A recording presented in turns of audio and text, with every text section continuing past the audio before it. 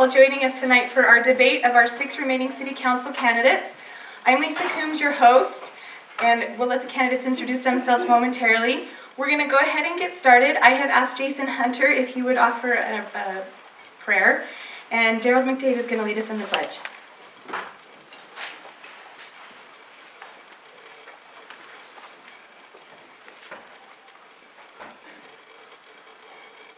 Our Father in heaven, we're grateful that we could gather here today as citizens concerned about our city and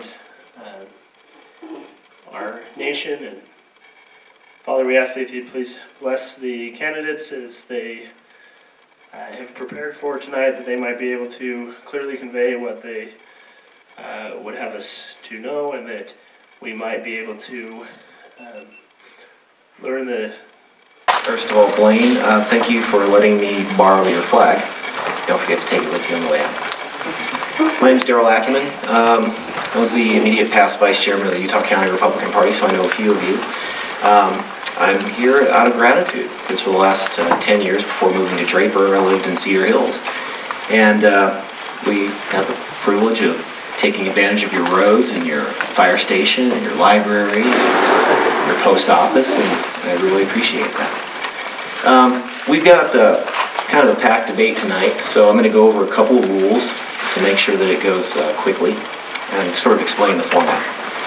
First of all, I want to say let's do each other the courtesy of refraining from making sounds, comments, noises, and applause during the debate. The reason is because we're going to try to slip in a free-form session at the end, and the more time we lose because we're waiting for applause to die down, the less time we have for that as time goes on. The questions for this debate were selected by your moderator, and they've been locked in a biometrically secure storage device for the last several days to ensure that nobody had an opportunity to sneak a peek at them. I apologize if they're not the most eloquent. I just wrote them down a few hours ago, but I think they'll give our candidates an opportunity to demonstrate their moxie in different subjects. The response time for each question is going to be about 90 seconds. The rules say it can be whatever, but we're going to try and keep it to 90 seconds so that we can get out of here in time to watch Nashville tonight. The debate will consist of 6 questions. That'll give each candidate the opportunity to be on the hot seat. This keeps it a little bit fair. Yeah, we'll go down the list. We'll sort of start here and just work our way down. Each candidate, I'm going to give 1 minute of what I call flex time. It's something that we do in professional debate. It's just 1 minute to extend your remarks if you feel that you have more to say, or to respond to something that was said that you really feel motivated to answer. So just candidates, raise your hand, and I'll extend that flex time to you. We have a timer. Where is she? There she is. She will raise a card to let you know, or raise her hand, or yep, there we go. So for 30 seconds, 15 seconds, and stop. I'm not the most forceful personality, so do me a favor, and when you see the stop, just go and knock it off, because I don't want to have to come over here and get black on you. At the end of the debate, we're going to have a 10-minute discussion session on a topic that I have not revealed, and a question that I have not written down yet. So we'll just have an opportunity to interact with each other, and then I'll give you the chance to see how they'll work together on the council. I hope it doesn't get out of control, so that's that. Any other rules that I feel appropriate, because I'm the dictator, and well, I'll try to make sure that everybody has equal time to speak. So we're going to begin with introductions. We're going to start with, now everybody's going to have a minute and a half just to introduce yourselves, and we will start with Sid Lamont. Well, first, welcome and thank you for coming tonight. Is this on? Can you guys hear me? Red. We go. We got it. Is that better? Okay. Well, welcome, thank you, and for coming tonight, and thank you for Daryl for hosting, and for Lisa and for doTERRA for providing this facility for us to meet, and they did this at no charge. We really appreciate their contributions to our community. A little bit about myself. I'm a lifelong resident here in Pleasant Grove and attended our local schools. Moved on to Utah Valley University, where I received a bachelor's degree in business management and worked in financial aid there for about 12 years. And working in financial aid really gave me the opportunity to help students achieve their higher education goals, and higher education is something that's very important to me and to my family. And achieving those goals was no easy task. My husband and I went to school full-time, and I work full-time in the financial aid department, and we were able to get our college tuition paid for at no cost. So I'm grateful that we had the opportunity to go to school debt-free, and that was something that's very important to me. I've been serving on the City Council since January 2012 and have gained a lot of experience and knowledge from serving for the last 4 years. I've served on multiple boards and committees in the city, including the Library Board, the Rec Center, Police, Public Works. I've also served on the Heritage Jubilee. I've served in our local schools, in the PTA. I'm very involved in our local schools. I'm also currently serving, I was nominated and I'm serving as Mayor Pro Tem, and that means when the mayor's gone I get to fill in his absence, and that's been really fun to be able to step into his shoes. And the last meeting, it was actually a couple meetings ago, I had a young girl come up to me after and she said, "Has there ever been a female mayor?"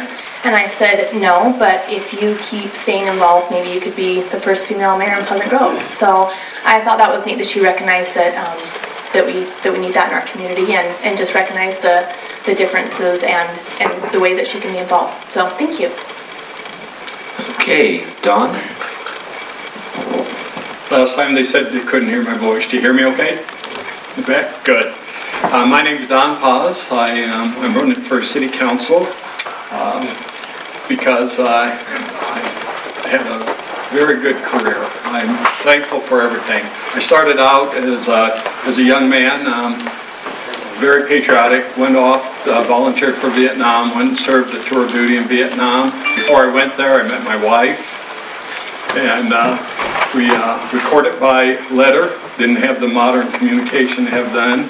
I got engaged by proxy with my stepfather, and got married as soon as I got back home. That's been 43 years, and so we've been given a lot. I've worked my whole life in the aerospace industry, taking care of contracts for the defense of our nation, ranging in cost from $10,000 up to millions, hundreds of millions of dollars. And I've been very successful at that. And I've decided that, it's time for me to give back some. I'm retired now. I have the time to give back. I've been successful in managing these contracts. And I think I can be successful in working with our city and our city council to manage our contracts there. Thank you. Lynn?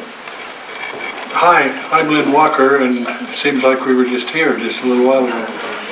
And what you see with Lynn Walker is what you get. We'll put on no airs. We'll give it a good shot to try to get to know all of you better, but I'm really pleased to see that I know probably 2/3 of this audience and have some good interaction with a good majority of it. We've lived here the most of our lives and raised our family here and have really enjoyed it. As I left to go chase work throughout the western United States, we've had the opportunity to work in 8 of the western United States. And we've done that all our lives and done some massive big jobs and a lot of work and done it successfully, on time, in budget, and I covered all of those things. Everything that we need to do in PG City, I've had the opportunity to do before. I would like to see that we get moving on 2 or 3 things that we need to get going on within the city, and we need to do that soon because it costs you money the more you delay it. Thank you.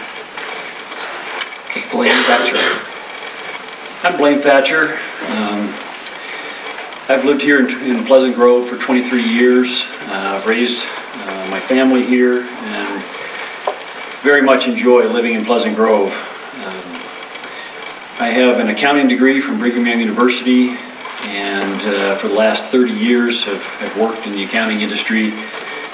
Currently I have my own accounting practice and provide managerial accounting for small businesses and help them design and develop accounting systems to help them make wise management decisions. This is something I never thought I would be doing, but being an accountant, I realized a while back that I didn't know the financial situation or status of our city. And so I began looking into the financial statements of the city to understand what's really going on. And the deeper I looked, the more concerned I got. And you know, we have a few issues that need to be dealt with. And so I decided that I need to do something about it and decided to run for city council. Eric Jensen. I'm Eric Jensen. I'm glad they have the name tags this time, so we don't have to introduce ourselves every time. My wife and I have raised our kids here in Pleasant Grove, long-time resident, 24 years, and thoroughly enjoyed it and what Pleasant Grove brings to us and our family. I come from a small business background in the 90s where I ran a company where I traveled around not only the States but worldwide, helping people set up their IT infrastructure and their business models. I enjoyed that before I went to work for the City of Warren. With Pleasant Grove City, I've had the opportunity to not only be involved with the Downtown Advisory Board, but also the Starberry Days Association and the Planning Commission and also the chair. And this last May I had the opportunity to join the City Council and work with that. And it's been a joy to work with the citizens of this community and get involved with them on all fronts of our community. Thank you. And finally, Matt Godsey. So I'm Matt Godsey. I have a bachelor's in civil engineering and I have a master's in structural engineering. Before the previous location where I worked was down at a company in Provo on a large-scale community development project. And so I have a lot of background in the overall community development. And then where I'm working currently is at Mountain State Steel down in Lindon, and I'm a senior project manager. I currently manage large-scale steel building and bridge projects across the 11 western states. What I'm most proud of is I'm married with 6 kids, 3 girls and 3 boys, and they range from 11 to 1, so every 2 years. And it's pretty hectic, but it's just like managing everything else. And one of the reasons I'm running for city council is I want to make sure that the great amenities that we have, the library, the parks, the rec center, all these things are around for my kids when they are older and when they're starting to have their families of their own. Excellent. Okay, so we're going to start at the end of the table here, now that everyone's kind of warmed up. And the first question for each of you is, in your opinion, what is the most pressing policy issue facing Pleasant Grove, and how do you plan to address it? Let's start with you, Sid. What's the most pressing, in your opinion, the most pressing policy issue facing Pleasant Grove, and how do you plan to address it? Sid? You know, based on what citizens have told us right now, their number one priority is the roads. I would say matched with that would be the public safety building. And those are 2 issues that when I ran 4 years ago did not come up in the debates. They were not issues until about 2013 when our city council had the guts to start tackling the big issues that face our city and the ones that are going to cost us money to repair.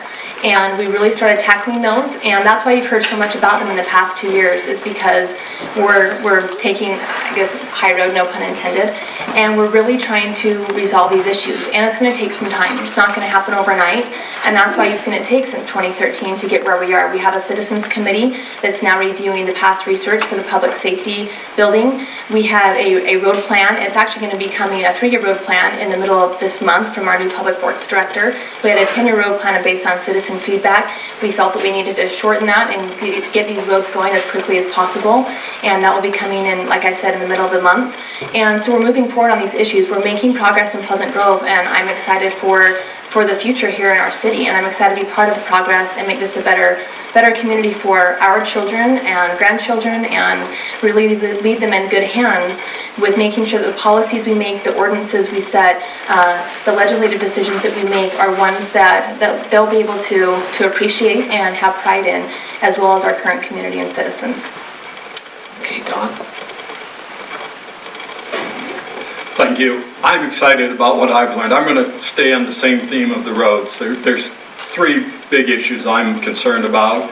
The roads, the public safety building, and the secondary water issues and stuff. So let's go with the roads. I really think, in looking at the numbers, I've gone out to some other cities too, and I've talked to them. I said, what could we do and how much could we do it for to get our roads in good shape? That's my question to me.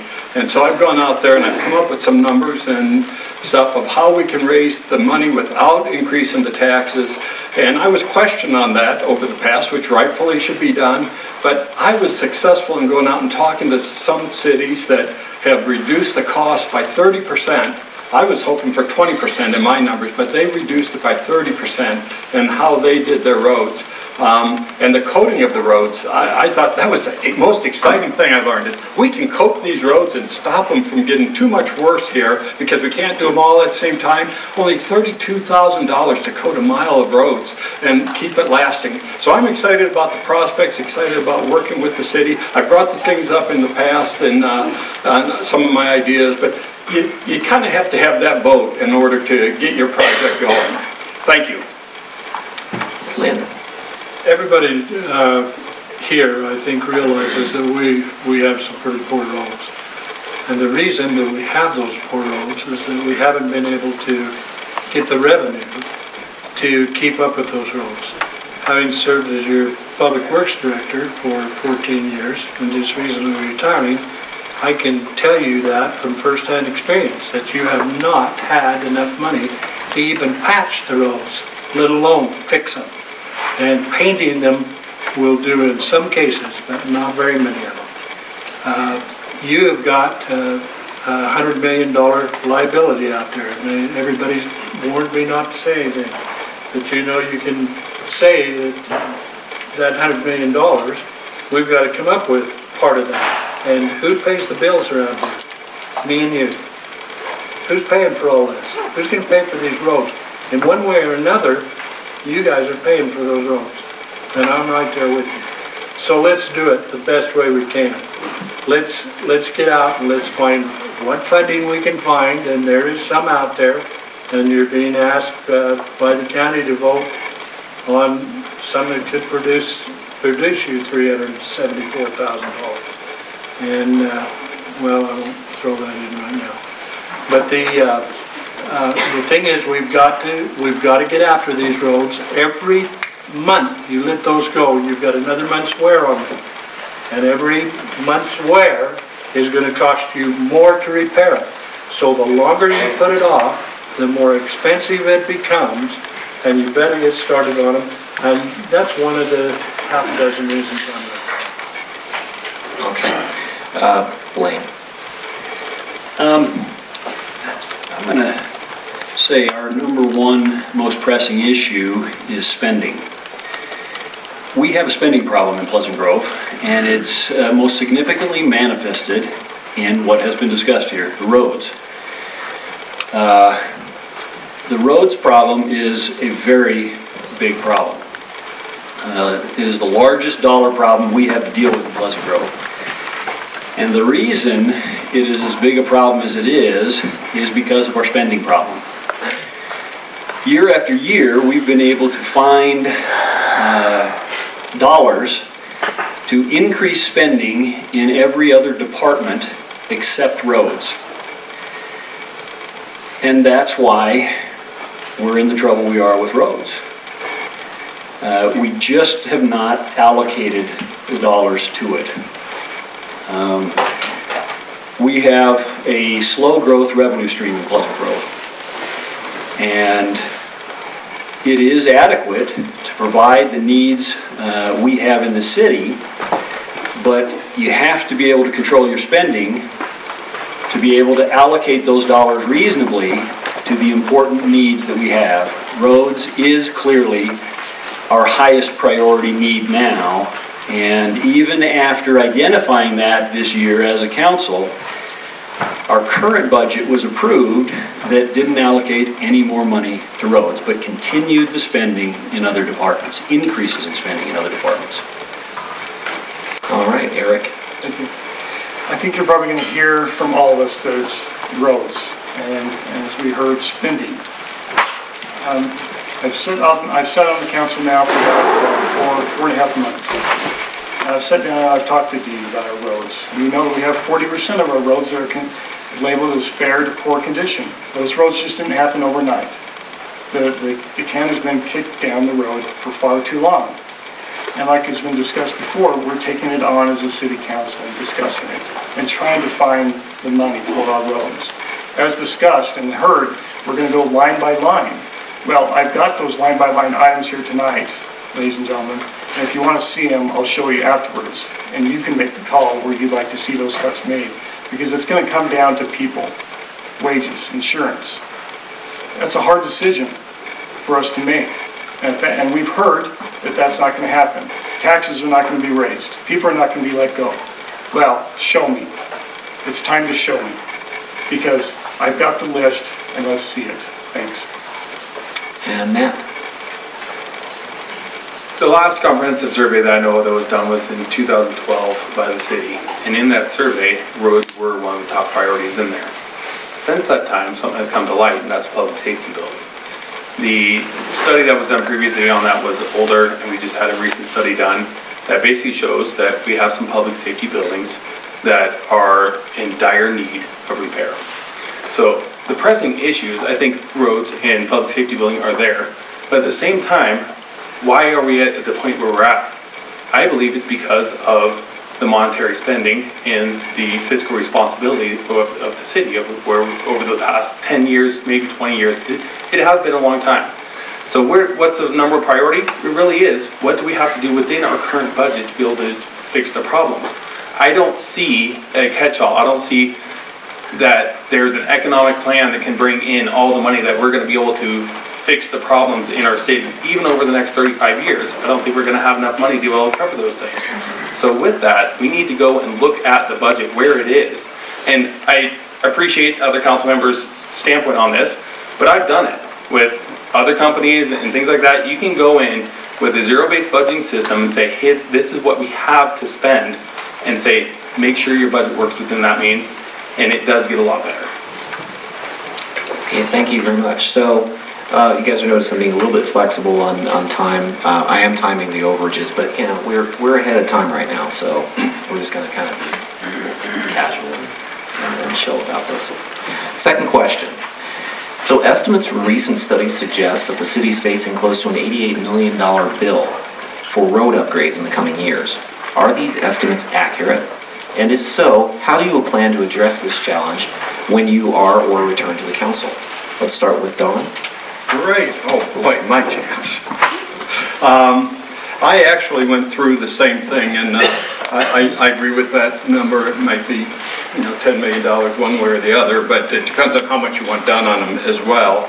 And so I also, I went knocking on doors all over, and I talked to some people, and they live just penny to penny, and they were concerned because they heard the utilities were going to go up again, and they said, I've got $61 to last me the next 2 weeks of the month. And so we got to remember when we make decisions on taxing people here in this city that there's some of us on fixed income. I'm retired on a fixed income. I know that there's taxes going on everywhere. The cost of food's going up, everything's going up. But I've looked on it. Basically, we've got the money coming in. We're paying off a bond that's going to bring us about $740,000 in. We're going to there's other revenues coming in. We already pay $1 million. So I talked to these other cities and I said, how can I bring the cost down? They said, they brought theirs down 30% by doing the work themselves there. And I thought, well, why don't we get with some of the other cities next to us too and see if maybe we can do that. So I just want to bring ideas to the council, then we'll talk about them, we'll work it, and before we come and ask for another penny, I want to make sure that every penny you paid has been taken care of. Thank you. Excellent. Lynn? The $100 million figure can be bounced up and down 20, 30 million either direction. As you need to decide as a public how far you want to go with these roads. You also need to decide as a public what we would like to do with these roads, as far as would you like to get your curb and gutter in and sidewalk that's missing to the tune of about $19 million, plus a whole bunch of sidewalk that needs to be repaired throughout the city. But there are several ways to handle this. You can come up with about 1.8 million, as I remember, to go towards the roads, and you need about 4 million to get it done in 20 years. Those are just kind of rounded off figures. you're going to have to take a look and see where you can get the funding from and see where you can best utilize it. And how you put this thing together. You can stretch it out maybe 3 years and still work it within the plan. There are a lot of things you can do, but I am of the opinion that you're going to want to pay as you go, and that you're going to want to establish a fee that would make up that other $2 million. And that's a fee that you could be adjustable by the year. Thank you. The way to deal with this, in my opinion, is we have to control spending. We are currently almost leading the county in the high level of our utility fees. We are a high-cost producer of city services. Our administrative load in our city is among the highest, as a percentage of revenue, among the highest of cities in the county. The cost, overall, the cost of providing services in Pleasant Grove has nearly doubled in 10 years. When you realize that in those same 10 years, cumulative inflation has been less than 20%, population is some growth in those 10 years is about 10%, or 15%, excuse me. I'm having trouble justifying, and I haven't been able to get anybody in the city to be able to justify those rates of increase. So the way I think you have to deal with this problem is you have to control spending. And we need to embrace the concept of being the low-cost provider of city services rather than a high-cost provider of city services. Okay, Eric. Like I said, we have about 40% of our roads that are in bad condition. And we know roughly $80 to $100 million. Where is that going to come out of our $12 million budget that we keep hearing about? Where is it going to come? We look at the spending. We try to be frugal in everything we do. The departments have been living on their same operational budget for years now. But we say we can still cut. Sure, I guess we could look into that and look into it more as a city council. There was a JUB study done, and it gave us some estimates, 2 million, 4 million, 6 million, 8 million, what it's going to take over a 20-year period, 14-year period, 12-year period to pay our roads off. How do we want our roads to be? Lynn said it, it's up to us. We have to choose what level of service we want our roads in, and then we have to move forward with that, and then we have to find that money. By 2018, we can have an estimated amount of about $1.7 to $1.8 million coming into the city after we free up all our Class C road money. That is a start for us, and we can look at that. But where do we find the other $2 million plus? And that's up to us as a city council and citizens with your vote. And Matt. For me, there's two parts to this equation, not just one. One major part of this equation is forward thinking and looking down the road on how to get there, how we got here in the first place, and trying to prevent those problems from happening farther down the road in the future, no pun intended. So the secondary water system went in 2008, and we went in and we cut these lines in almost every single road in Pleasant Grove, essentially degrading the lifespan of that road because you have these surface penetration points that can go in there. On top of that, for every dollar you spend in road maintenance, it's approximately $10 to $15 of money saved in the future. So we got to be looking at this on a broad scale. We're down in the future as well as currently how we're going to find the money. Make sure that we are doing the things that we have to do now. Let's do the overlay plan. Let's make sure that if we have to fix the pipes underneath the road, which is a huge dollar value that we haven't even discussed yet, and on top of the $88 million, that we are addressing those issues and fixing the roads on top of those concurrently. Otherwise, what you're going to do is you're going to fix the road, then find out you have to fix the pipe, you're going to rip the road right back up, and you're going to have the same issue that you're going to have, that we already have. Now, with the money that we're going to find, there is money available. I don't think that we can go and look for just the easy route. It is going to be difficult. But we need to scrimp, and we need to save, and we need to reallocate certain portions of our fund into roads, because in the large scale, that's how we're going to reduce this money. And Sid. We don't have a spending problem, we have a revenue problem. And my plan is to increase revenue and do what's called grow the grove. And that's the area right off the freeway by the exit. That's going to be our revenue and our future for Pleasant Grove for 20, 30, 50 years. Right now, the estimates have come back that if we build out the grove, we're looking at $4 million annually a year. That is huge for our city, and that's definitely going to help contribute to the cost. It's a win-win for the citizens and the city with revenue and giving them a place to shop, eat, for entertainment, when we can bring businesses to keep our dollars here in the city. I haven't heard several of my opponents mention one time about economic development. Not one time. That's where we can fix our roads. That's where we can solve a lot of problems in the city, is by increasing economic development and bringing in that revenue. I don't believe in bonding for the roads. We are going to be receiving an additional $750,000 in 2018. It's not a spending problem, it's a revenue problem. Right now we have extremely low interest rates because we manage our budget so well. We run a balanced budget. We are an award-winning city for transparency and the way we manage our budget. We're paying down our debt. We have a revenue stream to pay off every debt that we owe. And it's not a spending problem. As far as utility rates in the county, comparing us to some of the other cities actually isn't apples to apples. Orem does not have secondary water. How can you compare our utility rates to a city that doesn't even have secondary water? They actually are off culinary. So I'm not sure how you can do that. So I think we're actually doing pretty well as a city, and I'd like to see proof that we have a spending problem when I've heard otherwise. Okay. So, this third question, and we'll start with you this time, Lynn. In the middle of town, there sits an old workshop that served for years as the town's fire station. Some have suggested that it's time for an upgrade. Do you agree, and if so, how do you plan to fund such a project? To tear down the old fire station? Is that what I'm hearing? I just said that someone suggested that it's time for an upgrade, so whether that means replacing it or retrofitting it, or do you agree, and if so? Okay, thank you. I'm one that likes to see things utilized to the best of our ability. I'm also one that likes to hang on to history, but I'm also one that's a realist.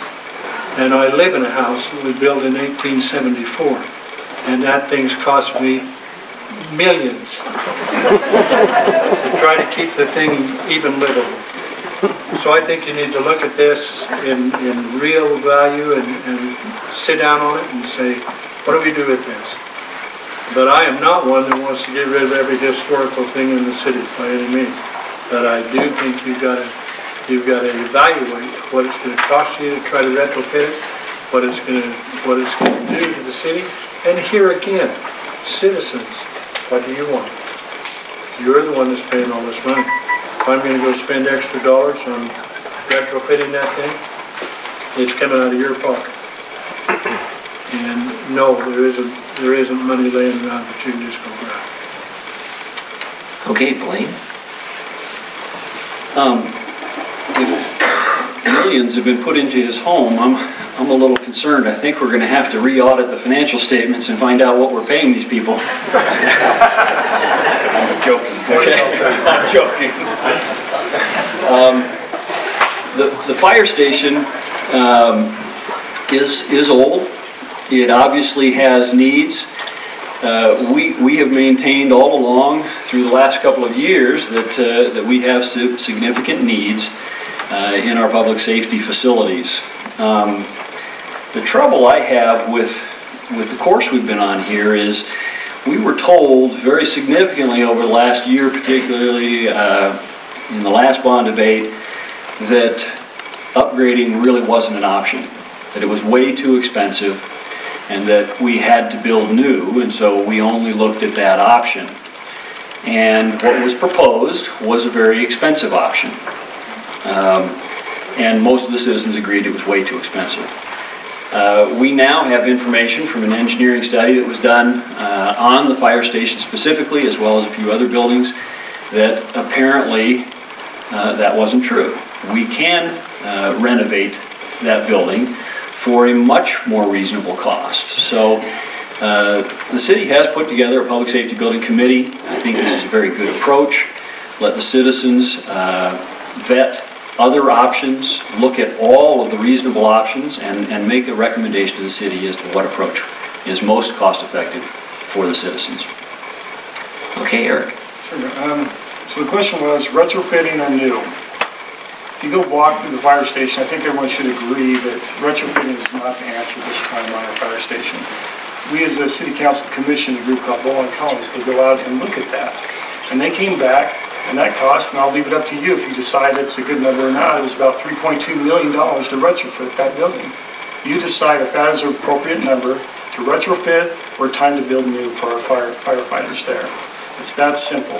When you look at that study, there's concerns there with that building and what they've been dealing with over and over.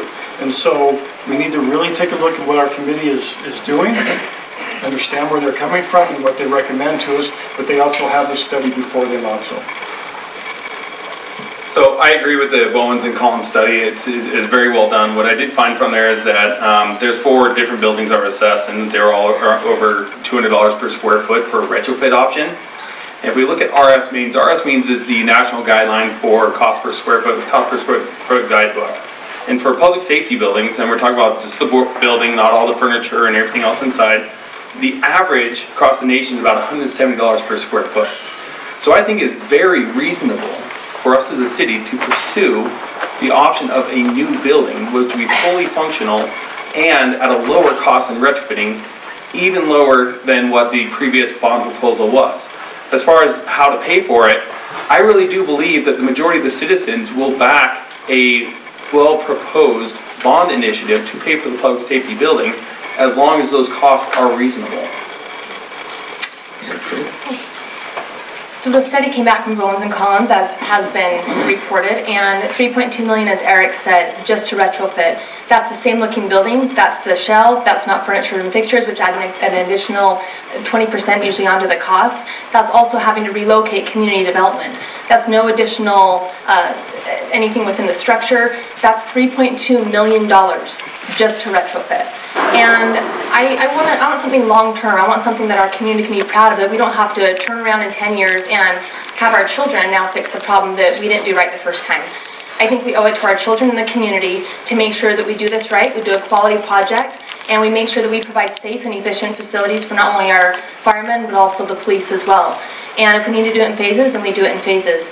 But we make sure that we're doing a quality project. When the numbers came back, I was surprised that they were actually that high. Because to me, to retrofit a building and basically get a few things changed on the inside to bring it up to code, that's what that number is, to bring it up seismic and ADA accessible and meet the codes, was $3.2 million. So I am in favor of moving forward with the solution. Just because it got voted down doesn't mean the need went away. We still need to find a solution for our first responders that the community will support. And I know with our new citizens committee and the past research that's been done, that we're on the road to doing that. So I'm excited for the progress that we're making. This has been a long road for our city, and I think we're on the track to getting there. And Don. Thank you. For the record, I think we need either a good fix on that safety building, and I don't think it's worth putting $2 million into a house. So my position would be we need to have a new safety building, public safety building. I would do it differently though. This is how I'd approach it. First of all, I haven't seen, and I've tried to get the city, I work as a program manager. I lay out major programs, starting with manufacturing, the engineering, and I lay it out on a Microsoft project thing. And so I would have never spent 3 times and hundreds of thousands of dollars for all these different studies to say we need a new fire department. I would have gone to the people, said we need a new fire. We hire some good, top-notch people. We have engineers, we've got good business managers that work in our city. You know, I'd like to see them just come out to us and say, hey, this is what we need. First step, do we need a new public safety building? Yes, we do. Second step, go to the people, tell them what we need, how much it would cost, where would the fundings come from. I would go after the funding a little bit different though. I try to find and meet people halfway. And we've got a lot of property, some houses to sell, we've got some land. I would try to sell some of that and come to the people and say, we can raise $2 million of the 10 million, whatever those numbers are, and we really need, before we go any further, we need a buy-in. And that's how I'd approach any business deal, and that's how I'd approach this one. Thank you. Lynn, there've been a couple of jokes at your expense regarding the retrofitting of your home.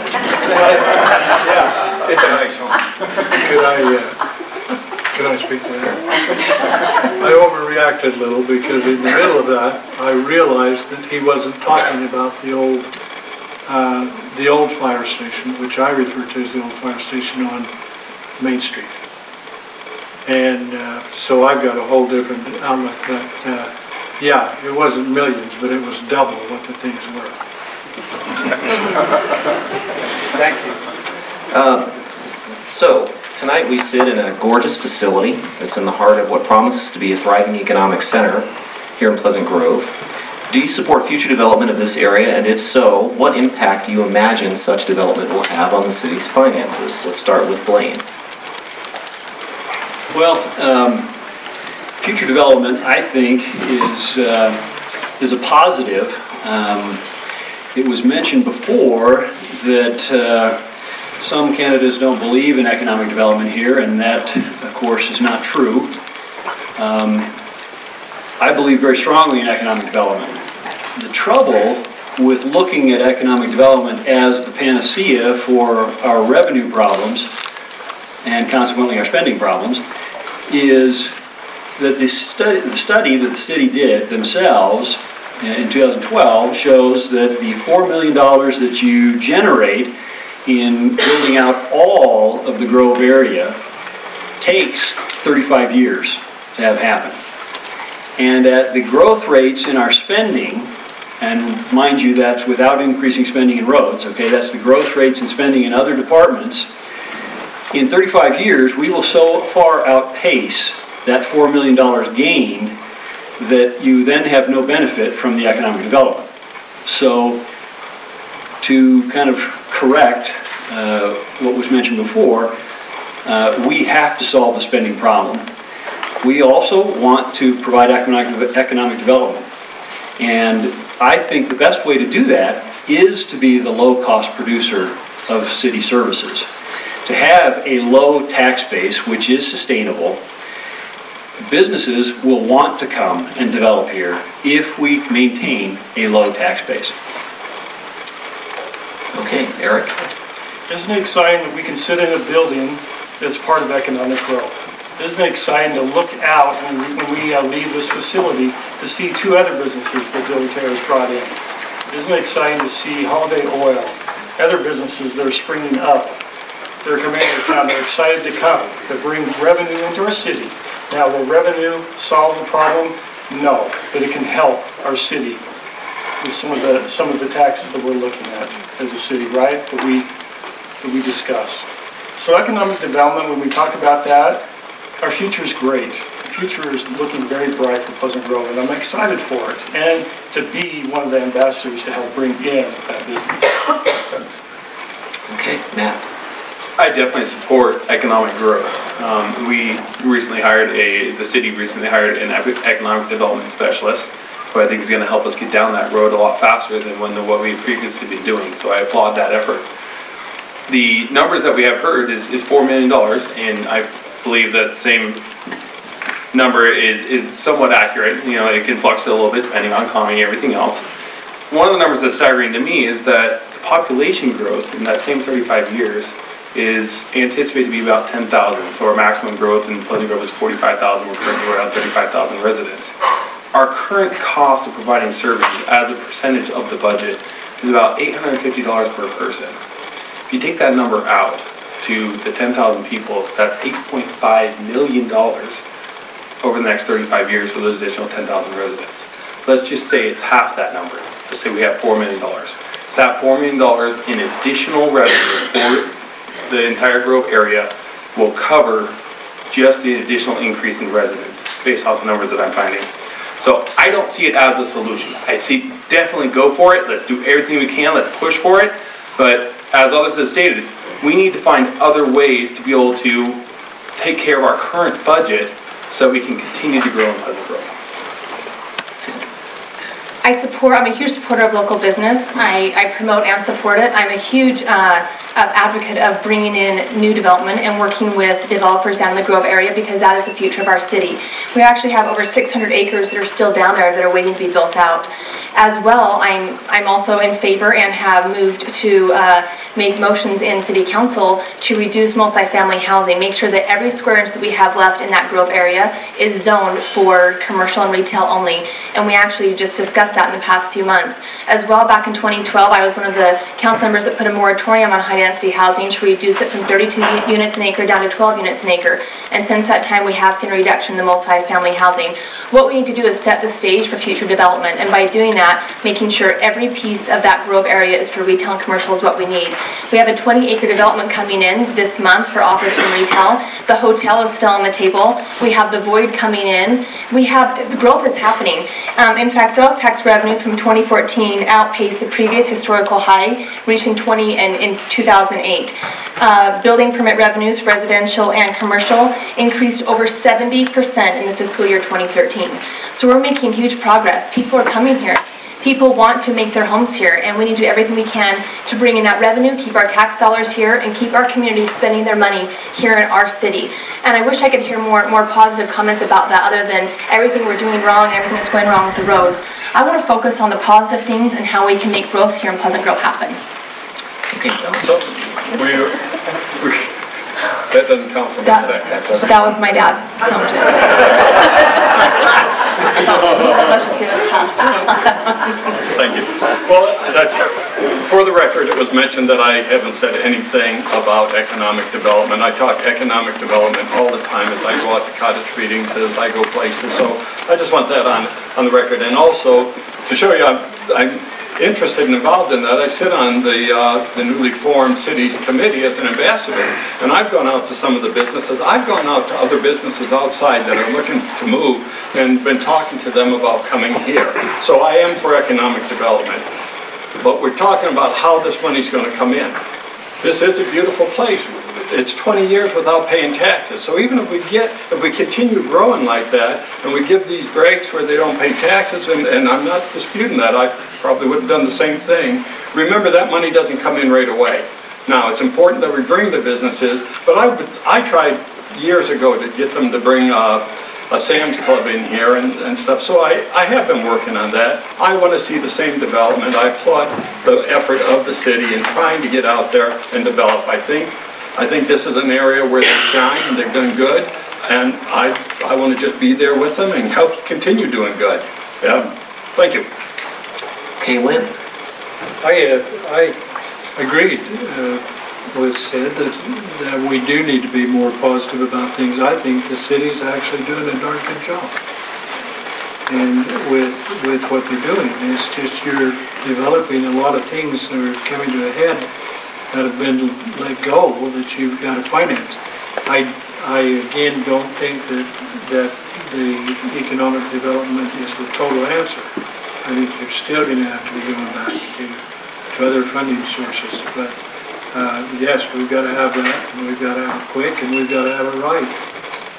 And we need to get after it and hang right with it.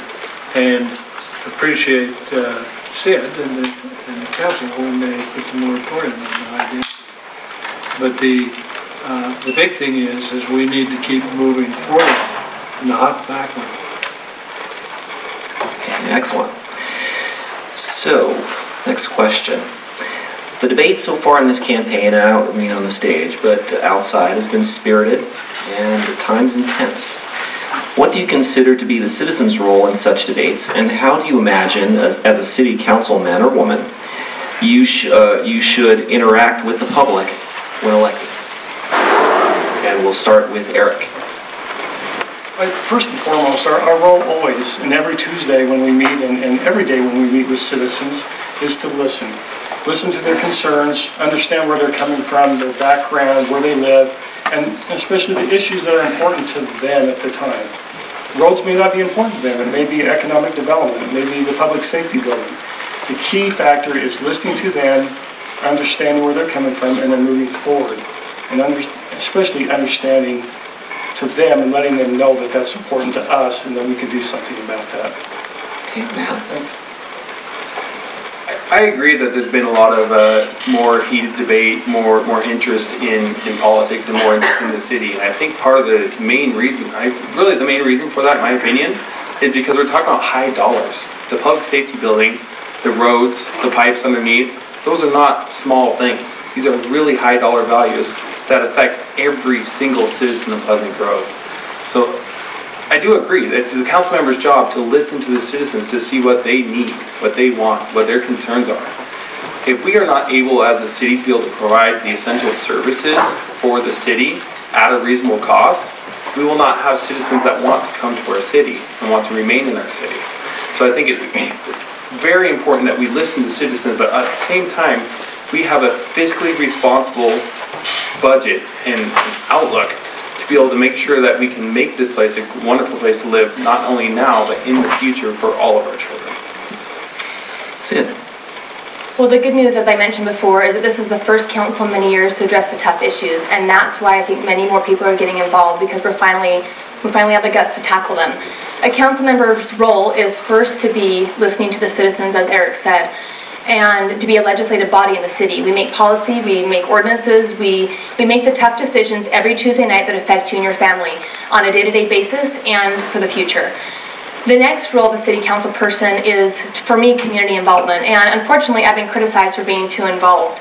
And as being on an activities committee or whatnot, to me it's not an activities committee, it's supporting the community and the people that elected you to serve. You know, last Friday night, several of the candidates had a meeting scheduled during the homecoming football game. Maybe that's not a big deal to you, but it is to me. The three of us were at that game, as were much of the community, supporting the players, the high school, the parents. Shows where the priorities are for the people, the elected officials.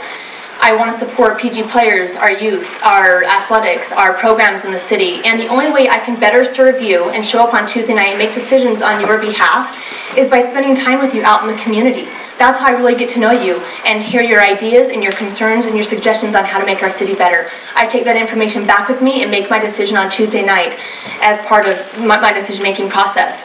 So it is critical that we are involved with the community, and I communicate with the residents on a daily basis, whether that's at the grocery store, through social media, over the phone, over the email. I'm communicating every day with you, and that's my job, to be your council member 24/7 during the time that I'm elected. Okay, Don? Okay, maybe I heard the question just a little bit different, our spirited debates and our interaction with the public. So I want to go on record tonight here that, first of all, to tell you that there's been a lot of dirt out there. And you know, in the military, and I fought in combat, you lay down a smoke screen to hide the enemy's ability to see what's going on. And there's been some smoke screens laid down, and I think the interaction is that we ought to be honest, upright people, and I want to go on record that I do not agree with any of that, wherever it comes from, any side. I think it's beneath our dignity. My gosh, we're Pleasant Grove citizens, we're Americans. We fight together, we die together. And when I came back from Vietnam, it hurt when people hated me, and I haven't recovered from that. And I want you to know I'm hurting now, too. Lynn. Thank you, Don.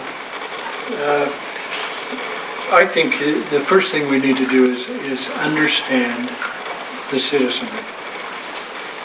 We need to get your ideas. We've got to be able to listen to you. We've got to be able to take what you tell us to heart. You elect these 5 people, whoever you're going to elect, to speak for you. And if you don't want them speaking for you, you better go see them and tell them what you want. And I think that's the big thing we need to do. The next thing I think we need to do is to be honest and to be very forthright. I hate the word transparent. There's no reason. You know, what is transparency? And transparency is different to you and to you and to you and to me. Let's just be honest. Let's be just straightforward and get things done. It's a pleasure to think about PG, good old Pleasant Grove as it was, 20, 30, 40 years ago. And let's put the Pleasant back in that Pleasant Grove. It's a great city. And you are great people and great citizens. And you should never be afraid to voice your opinion, but you ought to be able to do it honestly and within reason. The process. I think it really goes without saying that the citizens have the critical role here in our city. Elected representatives are just that, elected to represent those citizens. I find it interesting that everyone on the stand here clearly states the obvious. However, as I've been participating in city council meetings over the last year, and as I've watched the debate and the interaction between citizens and our elected officials and our administration, I've noted a couple of interesting things. It's actually been stated on public record by a sitting council member that they were elected to represent the employees of the city. I've also heard from each of the three candidates that are backed by the city that their top priority is to take care of and represent the employees of the city. So I'm trying to square that with what is the obvious role of the elected official to represent the citizens first. And I think we all try to do that, but something's falling short in our recent history. So you guys didn't hear me cough. In the interest of fairness, I'm going to ask if any of the current city council members would like to take a minute of their flex time to address that charge. If not, I don't, that would be my 1 minute, is that good? Yeah. I'd rather move on. Okay. I'll wait till the end. Okay. Cool. I just wanted to make sure. Okay. Last formal question. So we're all conservatives here, and we each in our own way have felt the sting of federal overreach, particularly in the form of burdensome taxes and out-of-control debt. Now I'm going to go out on a limb and just assume that we're all, being former vice chair of the Republican Party, I just assume everybody in Utah County is Republican. Please explain how your presumably conservative values will shape the decisions that you make with regard to the spending and revenue needs of the city. And let's start with Matt. That is a really good question. I appreciate that. I think that comes down to what we have as core values and our constitutional understanding. We have certain inalienable rights as Americans, and those inalienable rights need to be upheld at all levels of government, at the state level and at the local level. There are property rights, there are freedom of speech rights, there's the right to bear arms. Those things all need to be upheld and ratified by our local government here in Pleasant Grove as well. There are a lot of things done on a national government level that I do not agree with, particularly pertaining to taxes.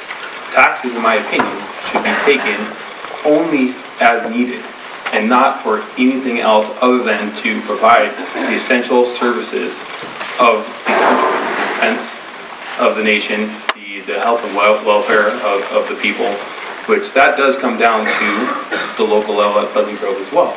We need to be providing the essential services for the citizens of Pleasant Grove.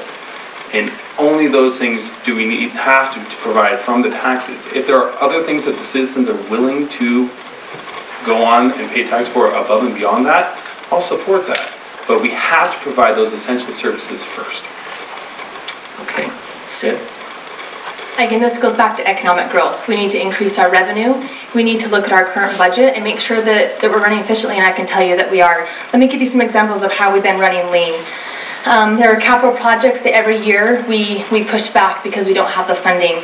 We have one man taking care of 140 buildings and structures in the city because we're not able to hire someone else right now. Fire department was not allowed to increase the budget at all this year. An increase was placed there to cover benefit costs and employee wages. We have some of the lowest paid employees, especially in our fire department right now. The fire department, again, going back to them, they needed a brush truck and they couldn't afford a new one, so they built it themselves for $100,000 less.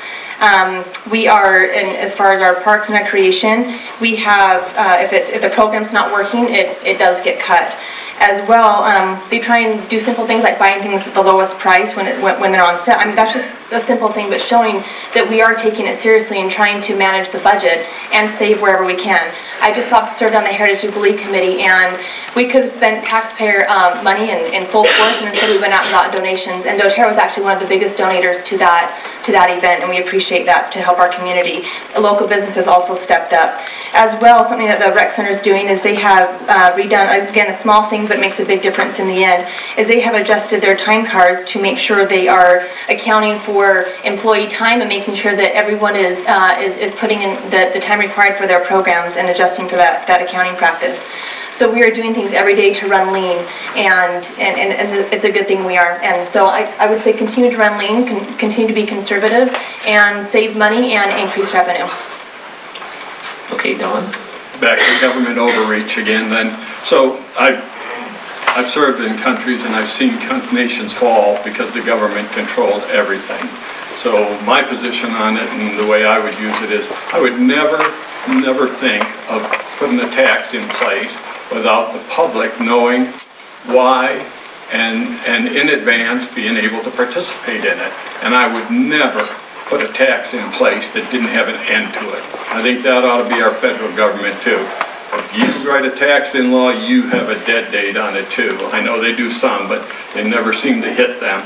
So my involvement would be to keep America free by letting the people always be involved in the decision making. The way that I do that is come out to you, reach out to you with specifics. I see a letter that comes out and tells all the great things we're doing in the city, and I love that. I read that each week as it comes out. But I think I would do one that covered the political things that are being discussed too. So you know in advance that we're talking about metering secondary water, or we're talking about a public safety building. And so communication out to the people is good. Now I'm sad to say that probably only 20% of the people really get involved, but that's the way of life. But at least everybody ought to have the opportunity. I fought for that. Men died in my arms for that. And that's how I would manage from a government standpoint. Okay, Lynn? We're consistently, I've noticed through my tenure with the city that they have consistently done things to cut and bring back and be tight with, such as leverage bids at the time of the year, save thousands, such as lining and getting the money so that you can expend the money at the right time to be able to make money with your expenditures, such as your sewer in the city currently. You've saved not hundreds of thousands, but here's that figure, like millions on your sewer. And your sewer's in pretty good shape because you moved on it 14 years ago. Don't keep kicking the can down the road. Force these guys that you put on the council to make things happen. And yes, we're always going to find the cheapest, most economical way we can do it. And that's what you should expect out of this group. And if you're not getting it, then you need to vote them out. Just that simple. There are always ways to make things cheaper. There are always ways to make things better. And we'll seek those out. You make them seek them out. They do it anyway. They do a great job with it. The city's being better run than you're giving it credit for. Okay, Blaine? I think this is an interesting question. We hear a lot about conservative nature, conservative values here, and I think we have to look a little bit at the track record to test what is claimed as conservative principles, conservative decision-making. I think our political spectrum right here in Pleasant Grove is probably fairly similar to what we see on the national level. The difference is that we all claim to be conservatives here. We have the same liberal conservative spectrum. And as I look at the decisions being made, you know, it has been mentioned that there is a lot of good going on in the city, and that's true. That's why I live here. I love this place. It's a great place, and there is a lot of good being done. But the track record of the decisions is certainly not conservative.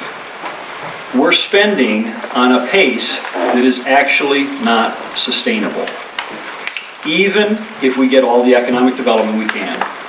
Our cost of providing services has almost doubled in 10 years.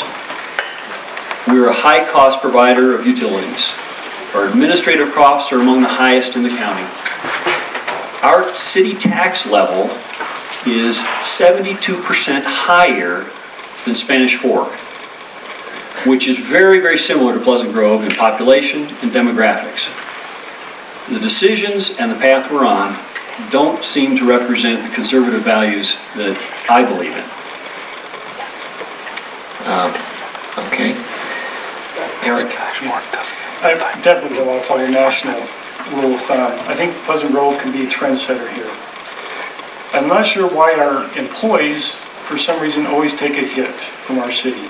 I get weekly emails from our employees that shows how they're cutting costs on a weekly basis and what they're trying to do and their goals. And we look at the budgets every year and we see that their operational budgets, again, have not really increased.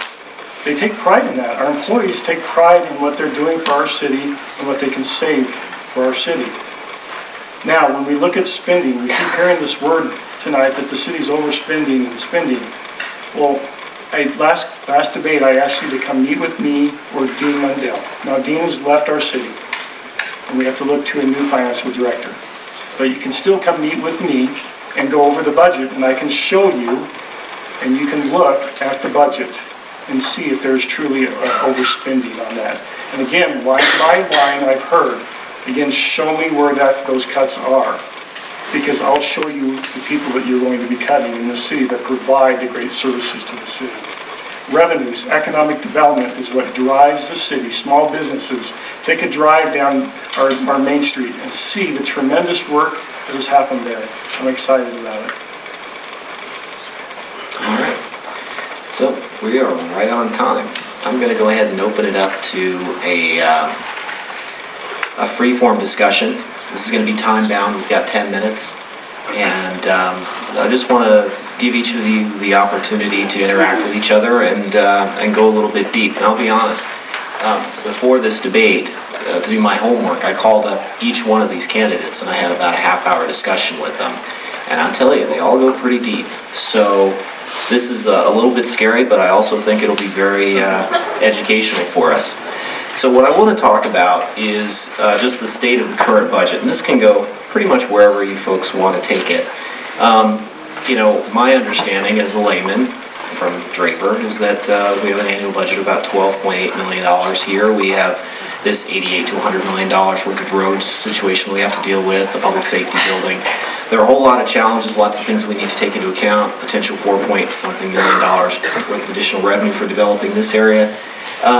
You know, folks have talked about opportunities to cut. Folks have said there aren't opportunities to cut. So let's sort of open it up as if this really is the city council and talk about the budget and whether the budget as it sits right now is sustainable. So I'll go ahead and start if that's okay. Several of the candidates have spoken about administrative costs and cutting those. We can magically find $1.9 million in our administrative costs. Let me tell you what's included in those admin costs that we'd be cutting out.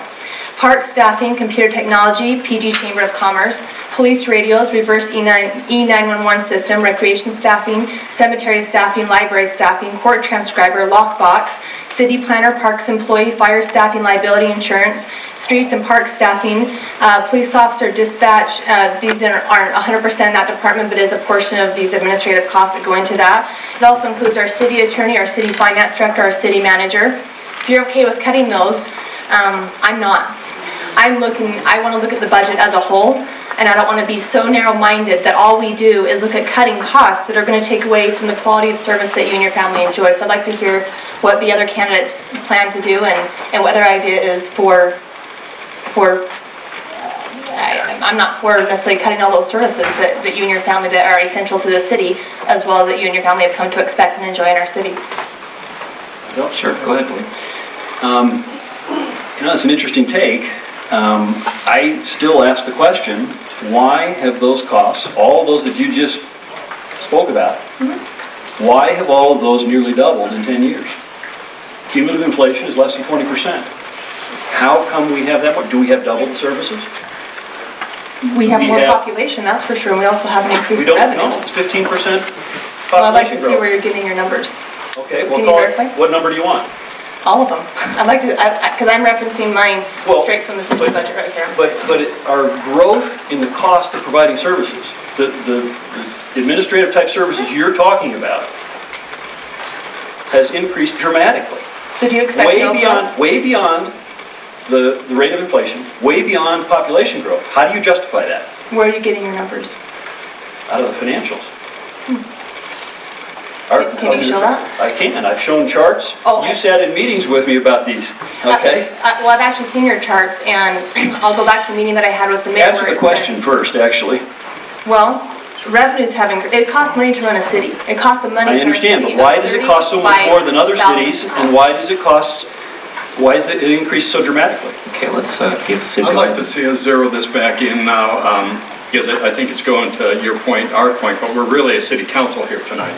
So we need to talk about what we can do. You know, I'm looking at the same numbers she's looking at, and of course, if we cut out every one of them, then we get rid of all those people, and we're not talking about doing all that, are we? Aren't we talking about coming up with some money that we need for the roads? No. We talked about, Okay, sorry. we talked about the fact that we got an issue here where we need to come up with some more funds. So how can we as the city council come up with some more funds and at least before we go back to the citizens, convince the citizens out here that we've looked at every opportunity to find some money and do that. And of course we don't want to cut our fire.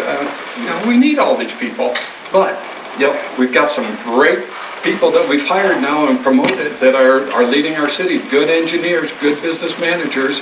Can we cut some in our in the different things where we go out and subcontract? Is there any place where we can maybe keep the legal stuff in our city and not subcontract? What, I don't know, you guys, I'm looking to you to bring this together so that we can do the best we can do. What could we do?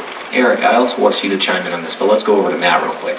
I just have a couple suggestions on that. One is I know that the city is currently looking at potentially hiring another engineer to come in so we can reduce the amount of money that we're outsourcing in engineering services. I think that's a wonderful study that needs to be done, and I think it should be done on the legal side of it too. And when anytime we're putting money outsourced to a separate company outside of the city, those are areas that we can cut the budget without cutting any of our personnel or who our current staff is. And there's a potential for savings there. Does it work out? Is there money there? I don't know the answer to that, if there is or not, but I definitely believe that we should look into that. Why not shop these out? Unlike when you were contracting out for roads or some other services, we have to bid those processes out. These legal services and the engineering services, from my understanding, I don't think we're doing it the same way.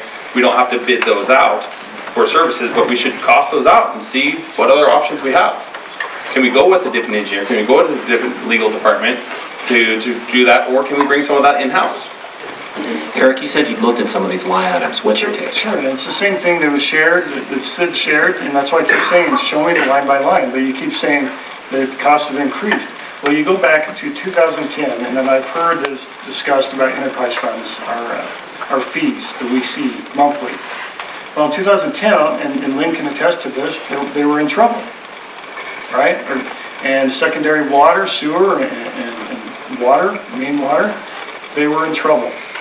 So do we just let them fail? No. The current city council at that time took a hard decision and increased the rates so they could be proactive. So we talk about increases, that's helping our city, right? Are we going to let our sewer system fail? Are we going to let our water system fail? No. Well, the state mandates that cannot happen. So we talk about increased prices, yes, because we're trying to be proactive and get to the point where we can pay as we go. We look at these line items here, and we're talking about people's lives here. We're talking about level of services here to people. It's not just that easy to say that we can go in and do these certain things. Don't you think that other city councils have looked at this? Staff has looked at this. We have. We've looked at it.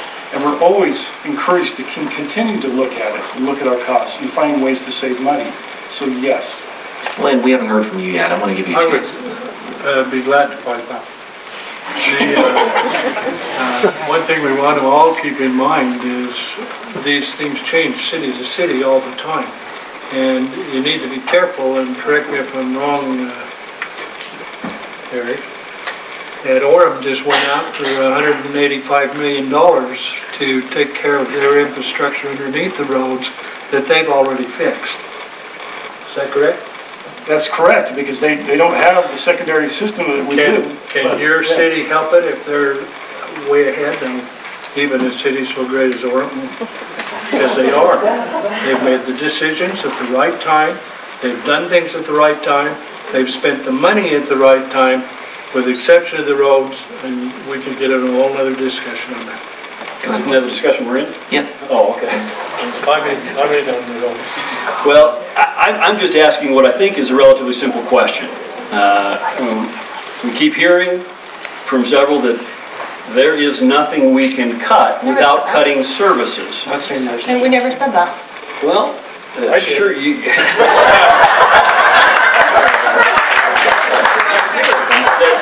We can't cut it. If we're going to cut something, we're cutting services. That's right. So if you're making that assumption, help me understand why the cost of providing services has increased so much in a 10-year period when inflation has been less than 20%, but our cost of providing services has increased 87%. Our population has only grown about 15%, but our cost of providing services has increased 87%. I don't see the correlation to say, if it's increased that much, if we cut $1, we're cutting service. That's incongruous. It doesn't make sense. If we've grown that much beyond the cost of inflation, there's got to be things that we can cut. We seem to be able to say, we don't have any money to allocate to roads. So help me understand. I think it's a simple question. You want detail specifics. Give me some detail specifics. Why is it that the cost has grown so dramatically? And I haven't been able to get an answer from anybody, from the city or our council on that. Where are you getting your... Sorry. No, we're a city. Population. That doesn't sound near enough. Well, When I came to work for the city, the population was 21,000. Well, Now it's 35. but if you look at the population numbers published in the audited financial statements of the city, in the last 10 years, we're somewhere in that 15% population growth range. So you don't expect any revenues, anything, any operations to grow? You're not looking forward to growth in 10 years? I'm not sure what you're saying. Like, you don't expect the city to grow within 10 years? Well, let me try and explain it again. It's, I think, a fairly simple question. The cost of services has increased almost 87%. It's actually over 87%. What about revenues? Okay? I'm talking about the cost of providing services. You're saying if we cut $1 of service, we're cutting services. But Right. our cost of providing services has increased so far beyond our population growth, so far beyond the rate of inflation. I'm failing to understand, and I can't see anybody giving me a justification for why the cost of providing these services in Pleasant Grove has to grow that much faster than inflation, that much faster than other cities. I would need to do some research because I don't know where your numbers are coming from. If you can show me in the budget, if you can show me, and what are you doing? No, let me finish, please. I take some time in council meeting, and I don't know all the answers off the top of my head, but that's my job, is to find out. It's to go and it's to research the information from our staff, from the citizens, and to give that information. Well, you've had plenty of time to figure this one So out. have you, Blaine. You've had plenty, well, Yeah, Believe it or not. and Blaine. and that's my point. Believe it or not, we're at time. Full-time fire department. That's awesome.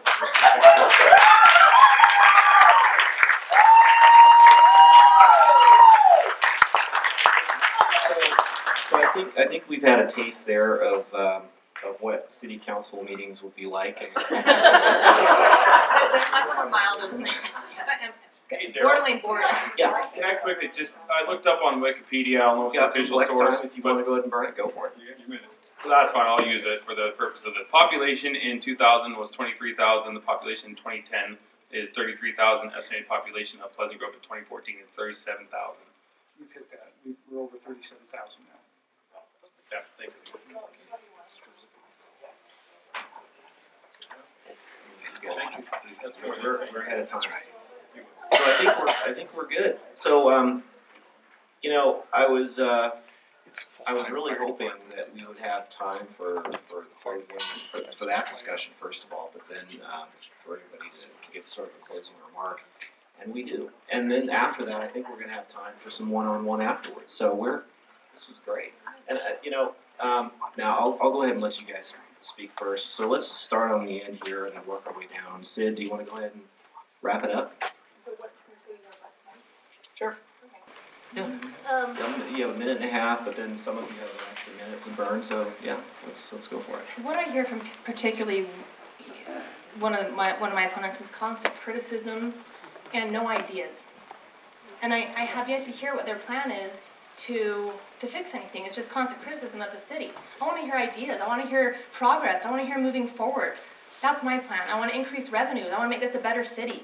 And I don't hear that. I just hear negative and what we're doing wrong, and I've heard the word trouble multiple times, and I've heard that's interesting, and I've heard smoke screen, and I've heard all these different things, and I want to hear progress. I want to hear what's important and how we can fix it and make it better.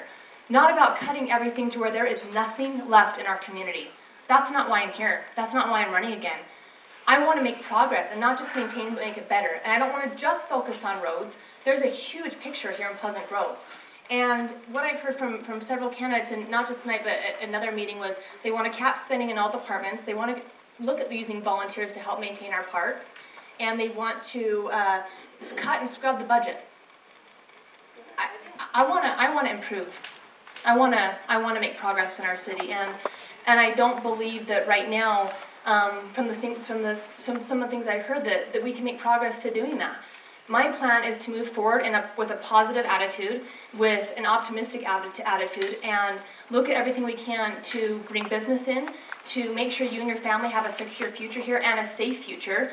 Make sure we take care of our employees, make sure we take care of our residents, and do everything we can to make this a better Pleasant Grove in a positive way. I think we're done with the negativity. And as Lynn said, let's put the pleasant back in Pleasant Grove, and let's make this a better future for our families. Great. Don? Well, I hope I haven't come across negative, because I sure don't think negative. My wife and I, we love Pleasant Grove, we love life. I've never met a man I didn't like, and stuff. But that doesn't stop me from being a business manager, and a business manager says that you bring people together and you solve problems. If elected, that's what I'll do. I've done it before. I brought Israel and France together. They weren't getting along with companies within our country like Boeing and Lockheed. And I've been able to work with them, bring them together, solve the differences, and time for them to build weapon systems that protected them from enemy attacks. I will continue to do that. I will do that whether elected or not. But if I'm elected, I at least get a vote in saying how we can work and say, what can we get? What can we get before we have to go back and do that? I love my country. I want you to know that I think that Pleasant Grove citizens are the best in the world. That's why we live here too. My kids live here.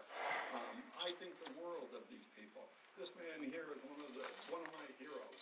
I'd say when I get to be as old as him, I'd like to be just like him, but I think I passed him out. That hurt.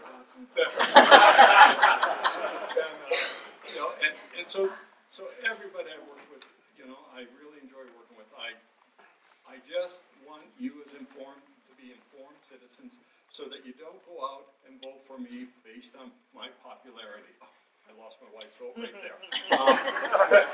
But vote for the people that are going to work to make the city happen and function. You don't need 30 more seconds. I'm done. Okay, Lynn. Thank you. I said something nice. I know, and I'll say it nice back. The thing I would like to close on is simply this. I've been here the majority of my lifetime, Lynn and I. I've watched a lot of people filled seats in the council and mayorships. I've watched them work hard. I've watched them work their hearts out to get us to the point we are in this city. And I am not willing to start giving up services because everything you cut will cost you service. This city runs more efficiently than you're giving them credit for Pete's sakes. And as you start seeing, I'm not doing that. You're good, it's done. As you start seeing things go forward, you will see other cities fall right into the same thing. And we have moved before the time, and we've made the decision. And your council has worked hard for you. I love watching Sid, because she is to everything. I don't know how she does it. I love watching all of these people and the work they're putting into this campaign. I wish it were a little more clean, but so be it. And that's how I want to call it. Blaine? You know, I think you can see from what we've heard from each of us tonight that there's really a very clear choice in this election. There are three candidates who believe we can't fix our roads and meet our needs without raising taxes. And there are three candidates here who believe we can meet our needs and fix our roads without raising taxes. And that is a very clear choice. As a matter of fact, I'm one of those three who believe we can do this without raising taxes. You know, our population here in Pleasant Grove, I think, is a tax-averse population. They feel they're overtaxed as it is. And why is that? It's a general sentiment around the country, but it's clearly apparent here. We have people on fixed incomes, they can't afford major and significant tax increases. Our citizens need evidence that their tax dollars are being spent wisely and that they can be allocated to all of the major needs in the city. And when we see that our utilities are next to the highest in the county, our administrative services are among the highest in the county, our city tax level is 72% higher than a city like Spanish Fork. The cost of providing services has nearly doubled in 10 years. This is not the type of evidence that the citizens are looking for. Now, this is where I think there's a tremendous opportunity here in Pleasant Grove. This election represents a huge opportunity to change the paradigm, to make the shift from being the high-cost producer of city services to setting the goal to be the low-cost producer of city services. The division that we have in our city right now, I think, will disappear very quickly when we can show the citizens of Pleasant Grove that we are a low-cost producer of city services. That is the tremendous opportunity that we have here in Pleasant Grove. I'll take my extra minute. I docked you 30 seconds, but just keep going. This is our opportunity here in this election to make this change. It's going to take leadership. Currently, I don't see the leadership necessary to make the spending choices, to actually do the work, to look at our spending problems, and help us become the low-cost producer of city services. I have looked through the financial statements. I have worked with numerous organizations who have embraced this philosophy, who have created this corporate culture to say, we are the low-cost producer. It produces such dividends, it creates immense morale. Blaine, I'm sorry, I don't mean to be, but that's the minute. Okay. So I think that's the change we can make here in Pleasant Grove, and I ask for your vote. Awesome, thank you. Eric? Thank you. I've always, in any cause that I've been involved with, I believe in being fair, honest, and dedicated to that cause. My cause that I'm involved with now is the city. I've always enjoyed working with the city, the citizens, and the employees of the city because they care about our community. You talk about the role of a city council person, you hear infrastructure, roads, sewer, water, underneath. And then you hear about public safety, that's the core. But there's so much more to our city than that, to our community. Rec department, parks, library, public works, and the list can go on. I want to be fully invested with the city, because that's what it takes to run a city, is to be fully invested. We have revenues that come into the city, and we try to spend them wisely. We have departments that are looking after their budgets wisely, that report to us, that ask and show us, look what we're doing to save money for the city. And it's much appreciated. We've been accused of being individuals, of raising taxes. That's not true. Anytime any kind of tax is going to be levied to any citizen, it's going to be your choice, your vote, after the facts are presented to you. I take offense when I hear we're backed by the city. I'm backed by the city. Well, I hope so. That's the citizens. That's what I look to for my support. I love this community. I love what it's about. That's why we moved here, and that's why we stay here in Pleasant Grove. We can't compare ourselves to other cities, apples to apples. It's just not that way, especially on the enterprise funds. We have to compare ourselves to people that are going into the TSSD. And then you'll soon find that we're not at the top of that list, that we're actually in the middle of that list and doing quite well in providing those services to our citizens. We're looking out for the citizens and just trying to pay as we go. We get criticized for that. I don't know why. I love this city, and that's why I'm running. I ask for your vote. Thank you. Matt? My kids use the rec center for basketball and frequent the library programs that are in there. We go to the pool, we go to the parks, and we participate in the senior living portions of our city. We love our services here in Pleasant Grove. However, I do not see how we can continue to offer those services with our current financial trends. For that, I do offer a plan.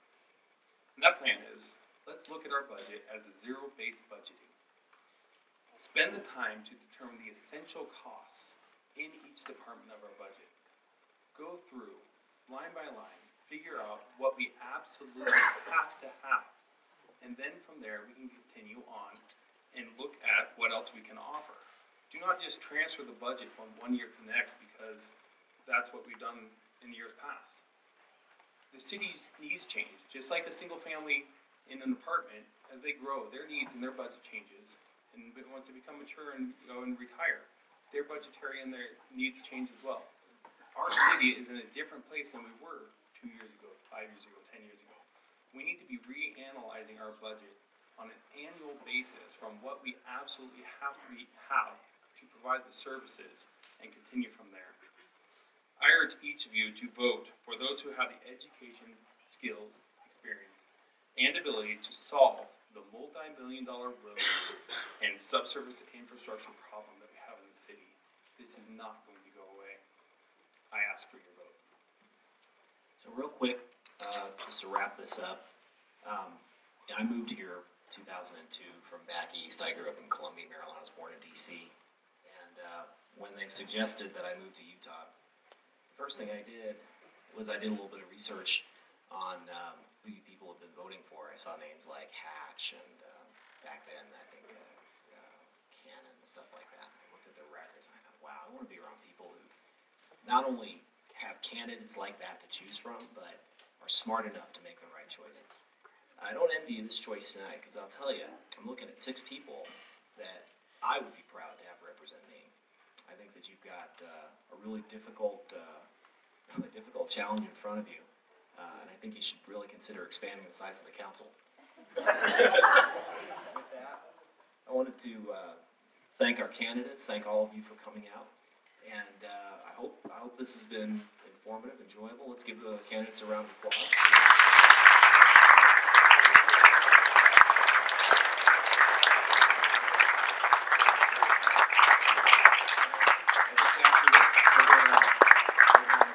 outside, and we've got about 25 minutes to do some.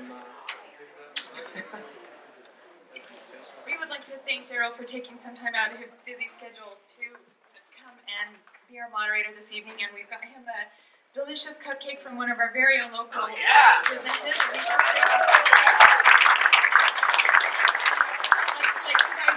Tonight is Eric Jensen's birthday, and he couldn't think of a better place to be. Thank you again for coming, and please meet our candidates out in the lobby.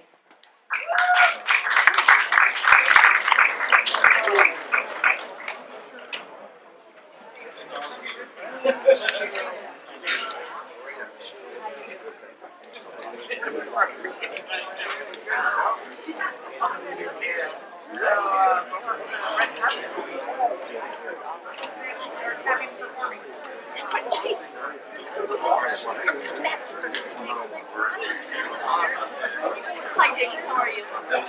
Yes. I will play a chair on the button. No, if you will come to listen to my lessons.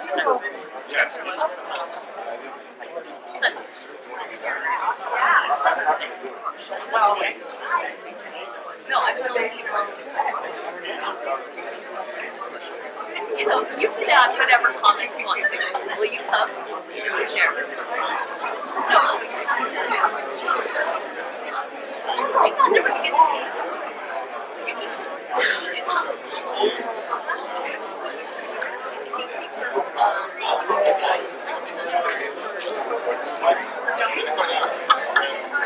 Sorry, sorry. You would be so happy. You know what? It is. And it is not for nothing.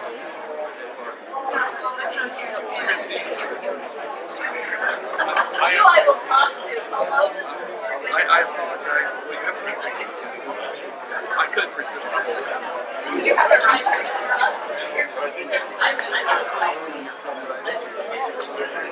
We see about this. I'll figure it out.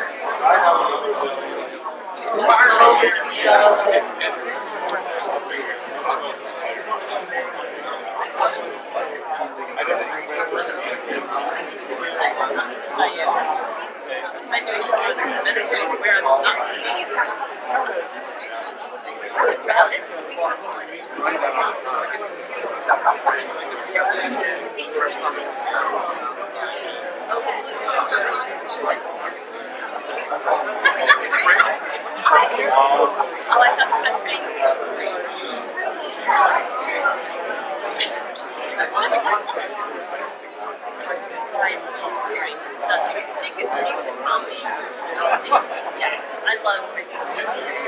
I know, I have to really do it. Just a little bit. I know. Just don't do it right after the thing. I think that's great.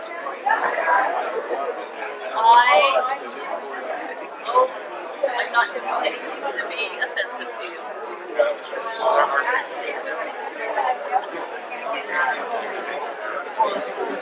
Yes, there are people who and arguing is salient. I don't say that. I understand that real life really comes never since. There are benefits. So understand this difference. Seriously.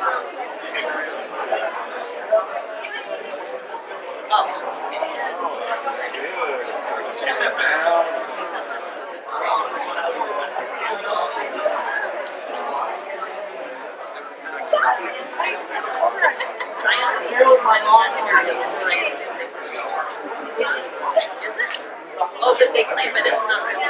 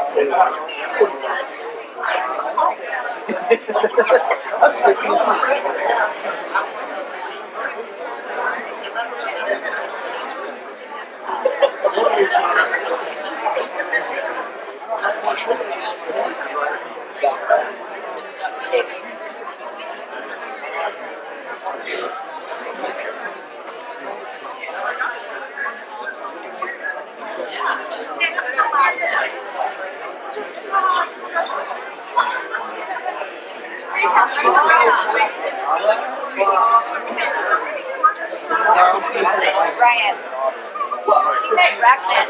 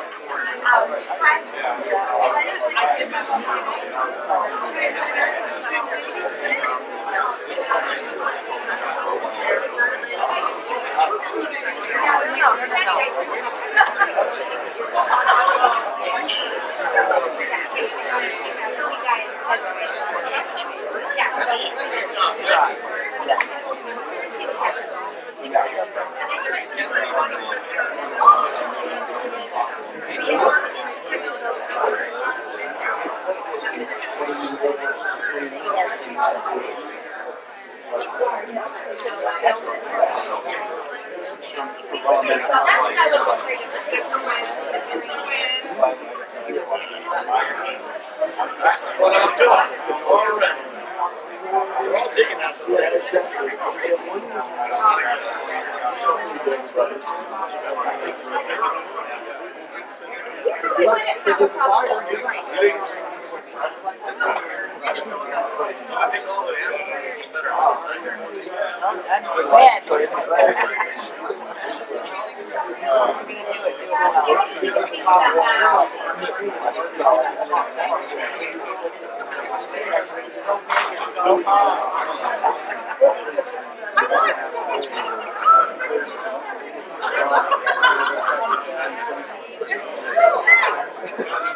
Already. Oh, look at him. He's like, let's go. You're going to leave. Have you seen him get TikTok? You want to leave me.